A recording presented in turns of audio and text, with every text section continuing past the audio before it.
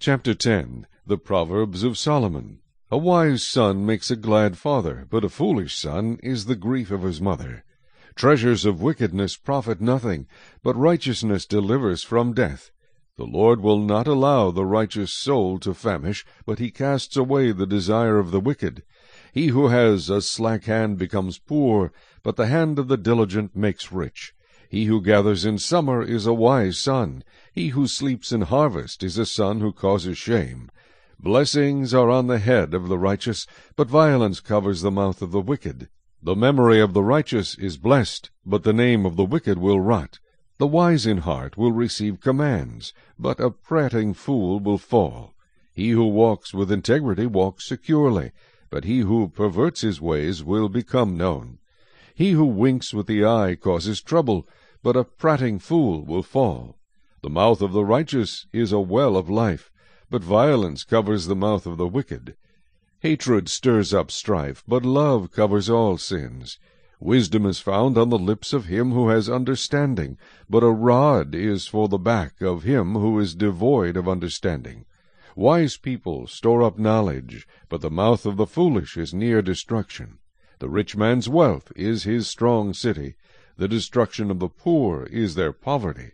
The labor of the righteous leads to life, the wages of the wicked to sin. He who keeps instruction is in the way of life, but he who refuses correction goes astray. Whoever hides hatred has lying lips, and whoever spreads slander is a fool.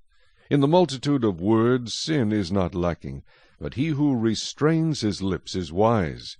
The tongue of the righteous is choice silver, the heart of the wicked is worth little. The lips of the righteous feed many, but fools die for lack of wisdom. The blessing of the Lord makes one rich, and he adds no sorrow with it. To do evil is like sport to a fool, but a man of understanding has wisdom. The fear of the wicked will come upon him, and the desire of the righteous will be granted. When the whirlwind passes by, the wicked is no more, but the righteous has an everlasting foundation. As vinegar to the teeth and smoke to the eyes, so is the lazy man to those who send him.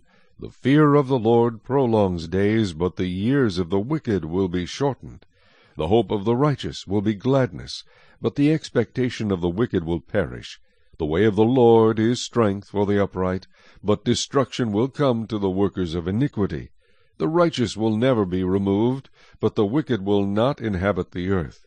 The mouth of the righteous brings forth wisdom, but the perverse tongue will be cut out.